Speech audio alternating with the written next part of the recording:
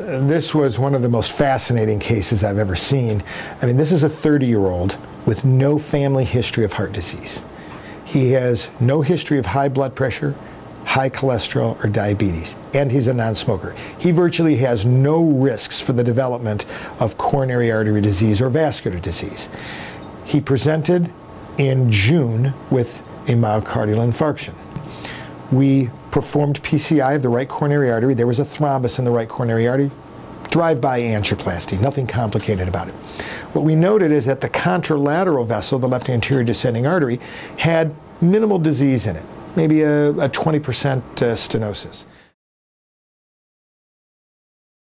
So he gets discharged on the usual cocktail of dual antiplatelet therapy, cholesterol-lowering drugs, etc.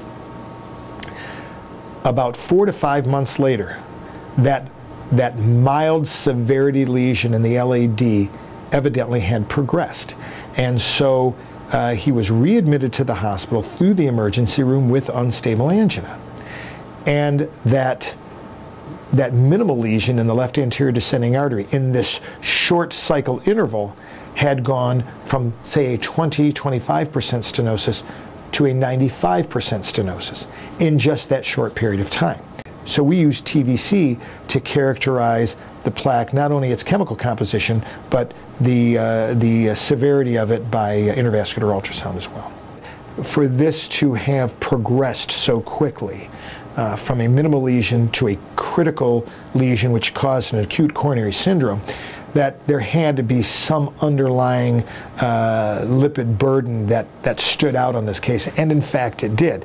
For a 30-year-old to have this much lipid burden in his coronary artery was really very revealing. Obviously TVC also helps in guiding therapy from an intravascular ultrasound standpoint.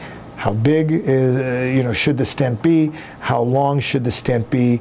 Is the vessel calcified? Is it not calcified? In the end, we found a great deal of lipid burden in the vessel. And the vessel diameter was significantly larger than what the angiogram suggested. The other thing we saw by TVC is the lesion length was longer than what the angiogram suggested. And angiography is not a great modality for seeing all of the detail that we need to see in a vessel. So we put a larger stent than we otherwise would have put in. We put a slightly longer stent than what we otherwise would have put in. And we saw, with the dilation of the balloon and stent inside the vessel, we saw the lipid plaque virtually disappear. What we also saw is distal embolization.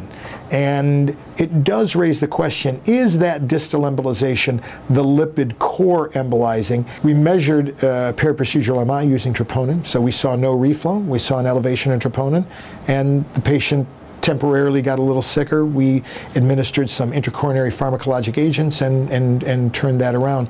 But no question, that data is extremely important.